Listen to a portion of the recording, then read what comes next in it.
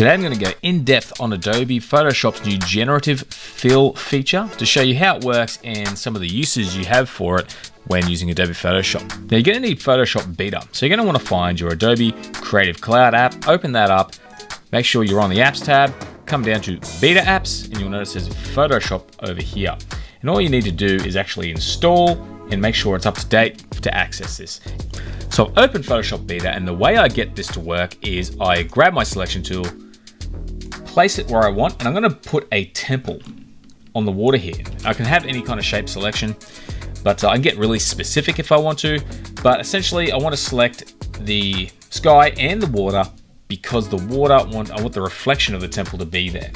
So what I'm actually going to do, now that I've got my selection, I get this Generative Fill button. If I click on that, I type in what I want, which is a temple built on the land next to the water, and I want to be specific so I get exactly what I want. I click Generate. Depending on the resolution of your image, it can take anywhere from a few seconds to a few minutes, but what I get is some pretty interesting results. I can scroll through, select the temple that I want. This one's probably the best, but to be honest, I'm not happy with any of them. So what I can do is go back into my prompt. I can just hit Generate to get some more options like this, and scroll through again. Some of these are cool, but I want something looking a little more ancient. So I can go back into here and type in an ancient temple built on the land next to the water, and I hit Generate again. So now I get something that's closer to what I wanted. I can scroll through and choose the best one. I'd say the first one is probably my favorite, so I can run with that. But what's really cool is it's actually created a new layer. If I come over here to my layers palette, you see I have generative layer 1. I can rename that as I see fit. And also I have a mask, but you'll notice if I disable the mask and remove the background, it's actually produced a full image. So when I reintroduce the mask, it's cropped off. So what's really interesting about this is every time you generate, it does actually generate a full image. So another reason to pay attention to your resolution, but it's also a layer that you can turn on or off. I can adjust the mask if I want to by clicking on the mask. I can draw some black right through the middle if I want to turn it off. So it's actually very easy to go in and edit this if you have existing Photoshop skills, which by the way, I still recommend having even if you're doing AI Generative Fill or AI Art using say Midjourney or Stable Diffusion. These skills are actually really handy to have. But what's also cool is with this layer selected, if I click on the actual generative layer portion, and scroll down, I have all of these options. All the options I generated are here. And I can continue to adjust. So up here I have my prompt. So I can say, ancient mythical temple built on the water on fire. And click Generate, and I can then continue to create more results. Again, I have my selections, and they're not great. But it doesn't matter, because I can come back to my panel and go back to the one that I really liked, which is this one, and just keep it there and use that. So it's pretty easy to get some cool results with this. One thing I will say though, if you're looking at creating very sort of fantastical art, this is not great, but it is excellent for photo editing and just going a little bit outside the realm of reality. One example is, again, now I can just continue to add objects, like maybe I want to add a spaceship up the top. I'm going to add some selection down the bottom here. So that way, if it needs to have a reflection, it can put that in there. Choose my spaceship. I really like that one, so I'm going to stick with that. If I want to, I can add in more ships flying in the sky. And then to take it a step further, I can then select something in the water here, an old boat floating in the foreground. I select the boat that works the best. That one's probably the best, although I'm not quite happy with it, so I'm going to say. So you can very quickly see how you can populate an image very, very easily with generative AI. Now this is not great, and again, if I were doing this seriously, I would probably edit out some of the blues and things like that if I really wanted to nail this image, because it's, like I said, fantastical images it doesn't do great with, but it does work to a degree. And of course, I can also just add an adjustment layer over the top to finalize it, such as a color lookup, as a way of kind of bringing that all together and muting it. So you can still do all your normal Photoshop editing capabilities as well. But you can see our generated image on the left compared to the right. It's done a pretty good job. It adds reflections.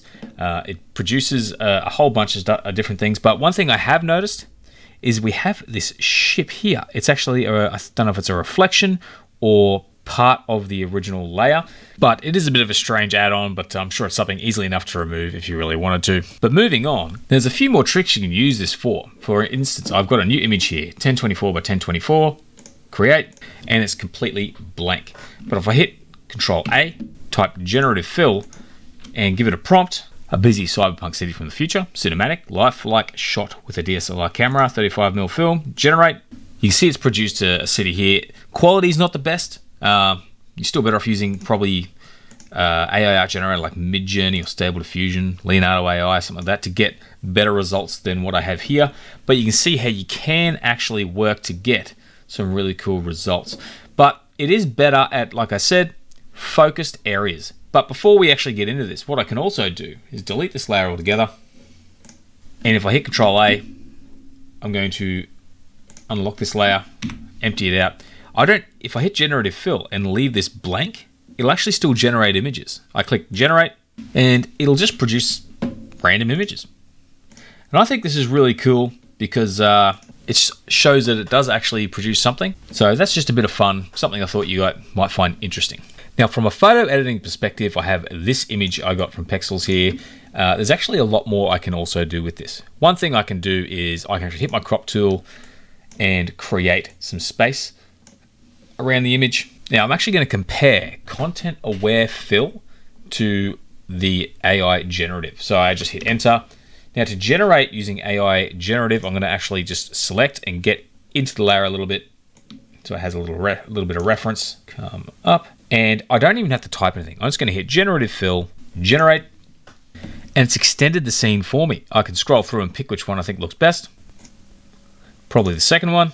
And it uses AI to actually generate the background. Now, sidestep a bit, again, if I decide I want to use the crop tool here to extend, and I use content aware, hit enter, this is the result content aware gives us. If I switch to the layer underneath and use Generative Fill, we get this.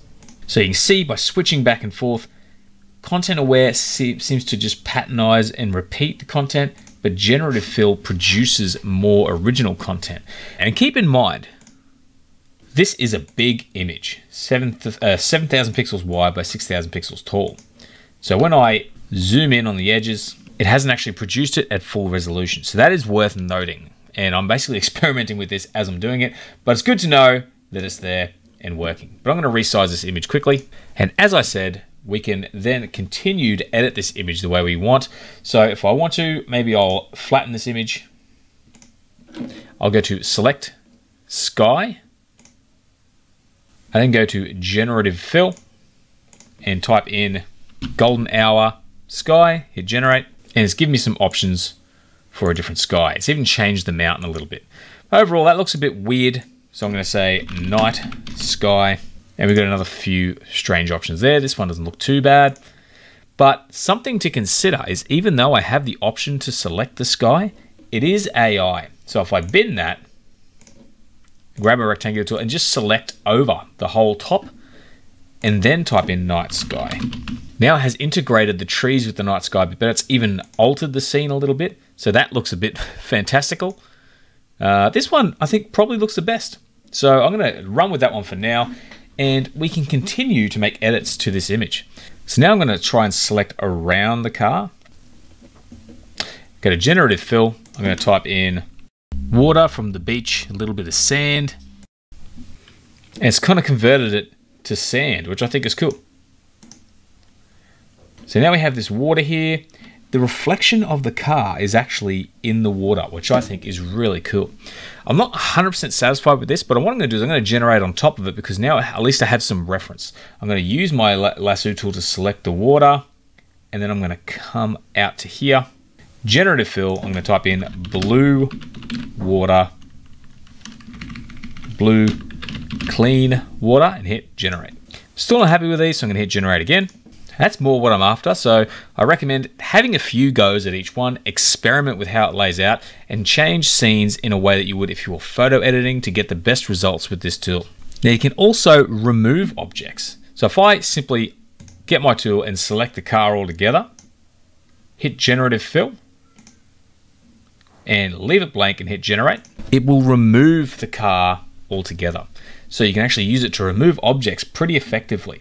But in this case, I want to keep the car. And now I'm just going to add in a bunch of objects. We're going to quickly zoom ahead just to see what we can create by having a bit of fun with this tool.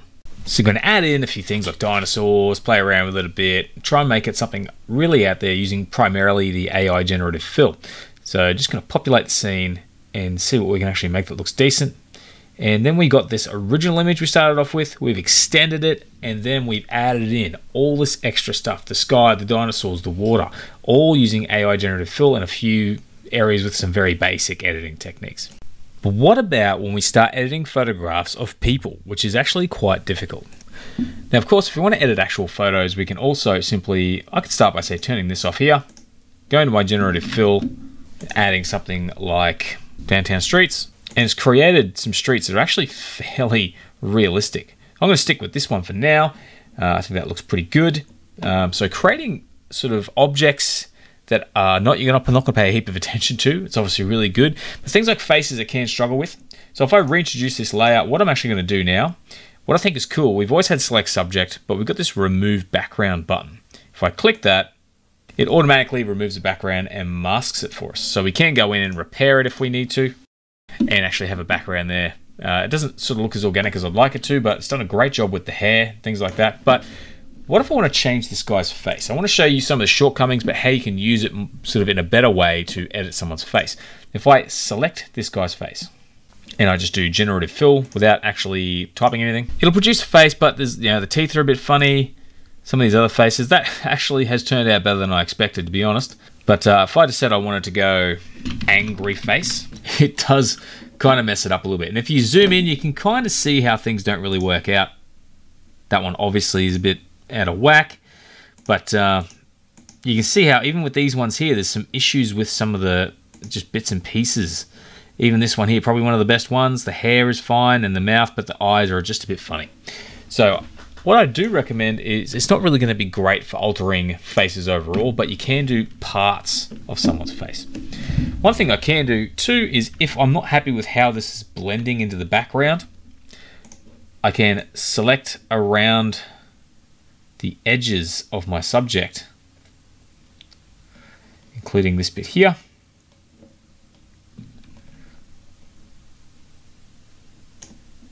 Generative Fill, and just hit generate while it's blank.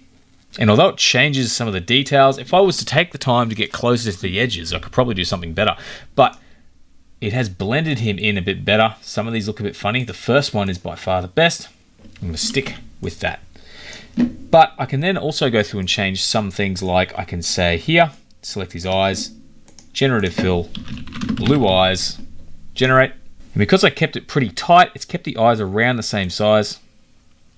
He looks a little bit insane here. I'm going to move this out of the way so we can see the face. Those are brown eyes. But these eyes are probably the best. And then of course, if I want to, I can do things like select individual things. So I can say fat nose and give him a fatter nose if I want to. So I can transform the face if I want to, but for the sake of this, I'm going to get rid of this nose because I still want it to look kind of like the original guy. And I'm going to sort of move this over here. What I can do, if you get sick of this moving in the way, you can pin the bar position. So now what I'm actually going to do is I'm going to select his hair. I haven't selected all of it. I've missed a little bit down here, but we'll just leave that there for now. And I can give him blonde hair. And I get a few options of blonde hair I can work with. Some of them are a bit funky. This one's not too bad. I'm going to generate again. I think that's probably the best one, that one there. So you can actually start to transform images. So we've taken this guy from looking like this, with brown hair, brown eyes, blonde hair, blue eyes. And as a bit of an experiment, we can try adding some glasses. And this will alter the eyes probably.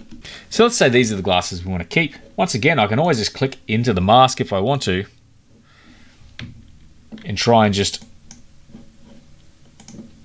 use black to remove what eyes were there.